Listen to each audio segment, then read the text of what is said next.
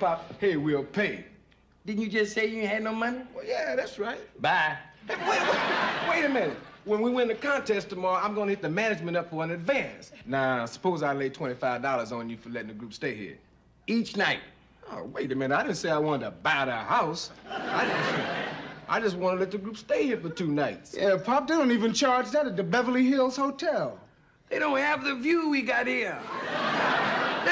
They don't have the furnishing that we have here. So it's $50. Take it or leave it. Gentlemen, presenting the 3 degrees, Fayette, Hello. Valerie, Hi. and Sheila. How you doing? These are the 3 degrees. You make my temperature go up 100 degrees.